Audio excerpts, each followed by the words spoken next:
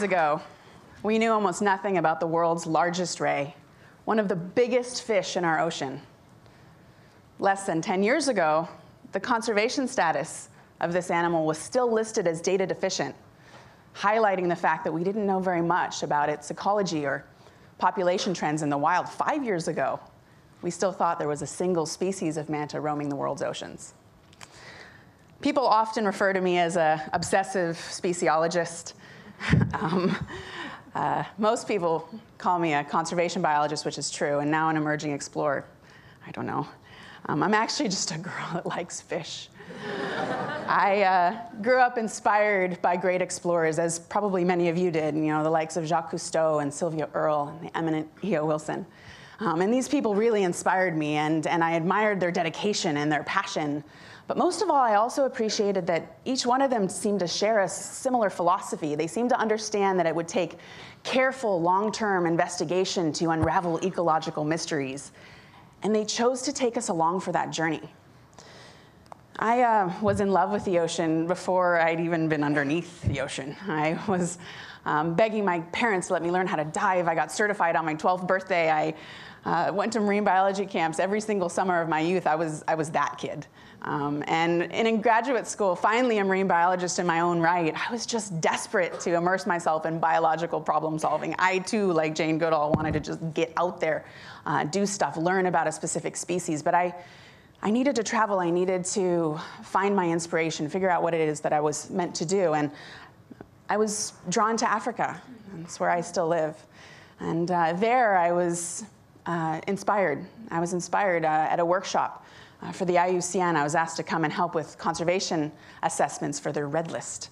And I was asked to help evaluate the status of the giant manta ray. And it became very clear to us that week that we know nothing about this animal, or we didn't at the time. And it was not a real shocker that by the end of the week, we had to list this species as data deficient because we were unable to assess its conservation status. It was an awful feeling, but the wheels had started to turn in my mind. I've been in love with mantas probably since the very first moment I saw one underwater. And if you haven't seen one, get out there and do it. These are awesome animals. It's about the coolest experience that you can have underwater with a fish. They are intelligent and curious. They have the largest brain of any fish.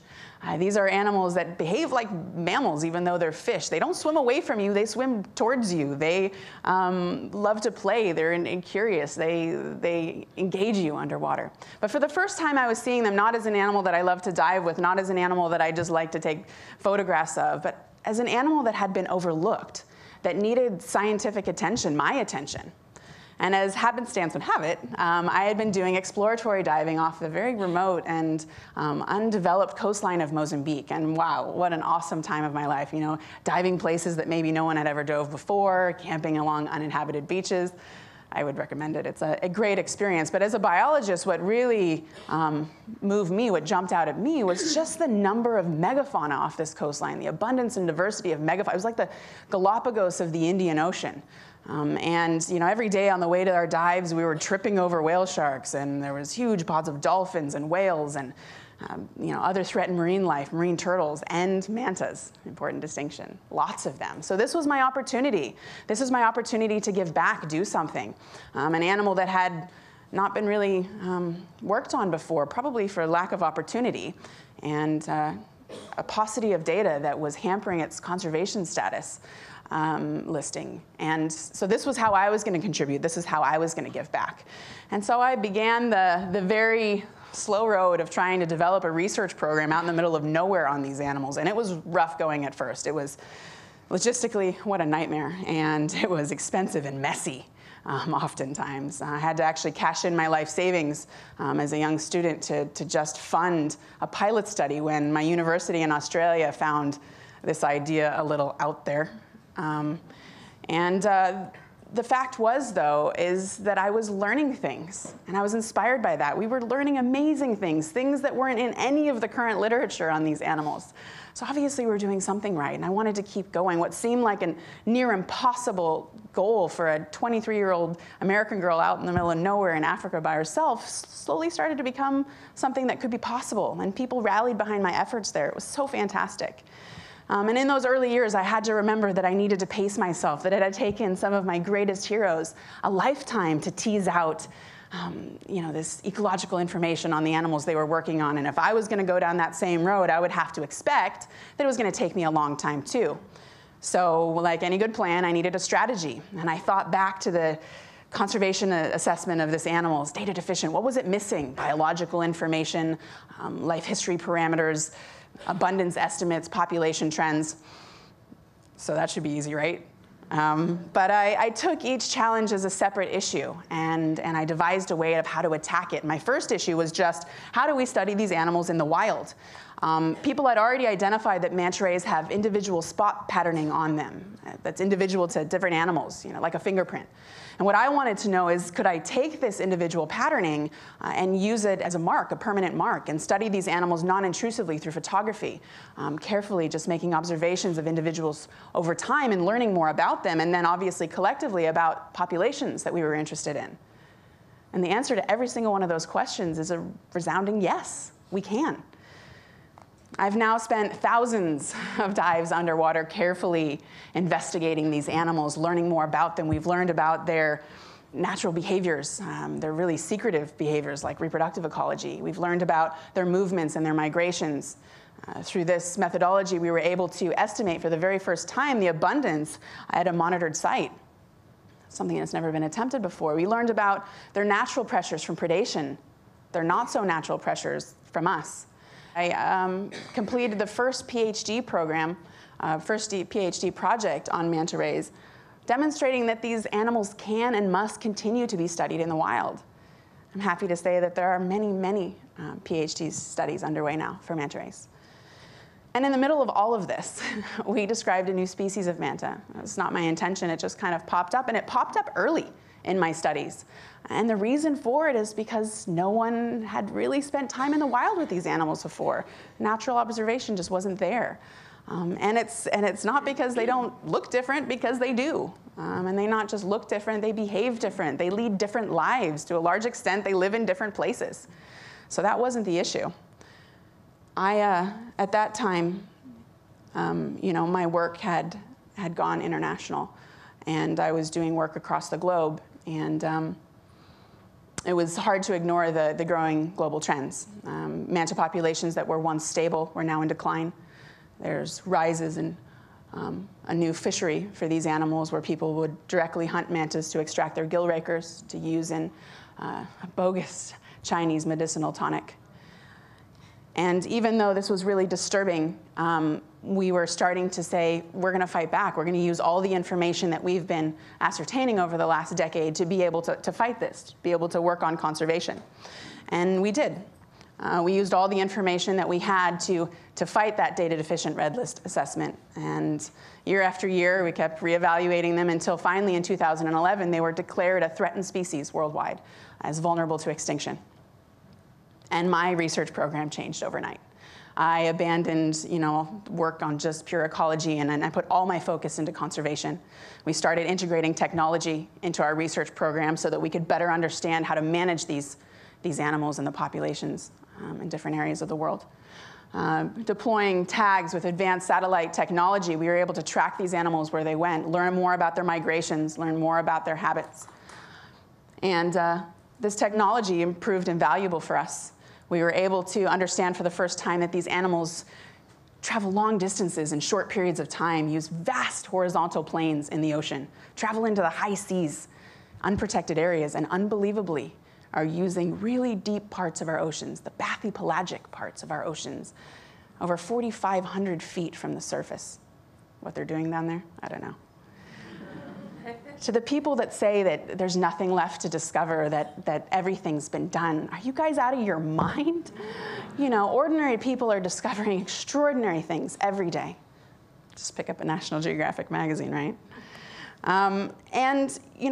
For us, we had totally underestimated this animal, myself included. And now that we had underestimated them and we were learning more about them, we needed to act, we needed to do something. So with my Ecuadorian team, we put together a proposal to list these animals on the Convention for Migratory Species Act. It was a bold move, and we weren't sure if it was going to work. But because we had started collecting all of this information on these animals, the proposal was full of good science. And unbelievably, in 2011, manta rays became the very first ray species in history to be listed on this act.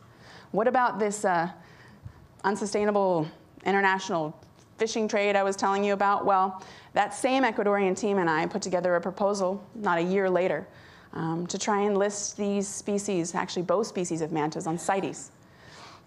CITES is an intergovernmental treaty that aims to try and make sure that international trade doesn't negatively influence our wild flora and fauna. And my team in Mozambique took our 10-year data sets and put together a publication to demonstrate that there had been an 88% decline in our population in the south of Mozambique over the last 10 years in response to, apparently, a very small artisanal fishery there. And if that wasn't evidence enough of why we needed to protect them, we also demonstrated through our reproductive ecology work that these are some of the most conservative animals, especially in the shark and ray group, that there are. Manta rays have very small litter sizes. They only have one baby every 2 to 3 years or so on average. To give it to you in other terms, most shark and ray species will have more offspring in a single litter than manta rays will have over the entire course of their lifetime. So we started to use this different information in probably one of the most passionate appeals that I've ever seen to government to try and get these animals listed on CITES. And in Bangkok this year in March, we were successful in getting them awarded Appendix 2 listing. It was just awesome. I was really moved by international collaboration, researchers coming together for this common cause. I was really moved by the fact that the public was behind us, and I wanted to harness that passion and that support from the public. So I had this idea to create the first automated global online database for manta rays. It's called Manta Matcher. It's not a manta ray dating site.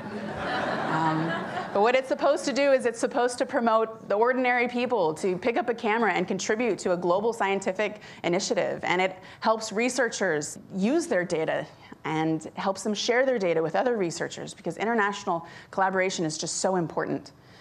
And the result is quite literally one of the best examples that I've currently seen on multidisciplinary approach to solving a wildlife conservation issue through shared collaborative research and also public support. That's what we need to be striving towards, I think. 2 decades ago, we knew almost nothing about the world's largest ray. What we have found out has shocked us, has broken natural records, has inspired us to evolve new ways of how to protect them. It's amazing what we can achieve. It's a real testament. It speaks to the heart of exploration and what we as humans can do if we set our mind to it. Obsessive speciologist? Maybe. But I think the problems of the oceans are going to be solved one species at a time, region by region, saving one critical habitat after the next. That's what I believe. And I know that a lot of things need to change, how we as humans view the ocean, how we use this resource, our impacts on it. But I truly feel that we have to inspire exploration, and we have to allow people to be creative. We have to encourage people to dare to make a difference, to use each one of our individual talents, and we all have so many, to try and solve these problems. I've taken on the challenge of trying to save some of the ocean's largest fish, and I'm trying to create a manta army to help me do so. But I think if we're going to change the future of our oceans and change the future of our planet, we need to encourage these people to dare to make a difference. We need more explorers. We need more ambassadors. We need more people to dream big. And I'm so proud to be a part of an organization now that is helping to push that philosophy and who really believes in exploration. So thank you very much, and I look forward to talking with each and every one of you, hopefully over the course of this week.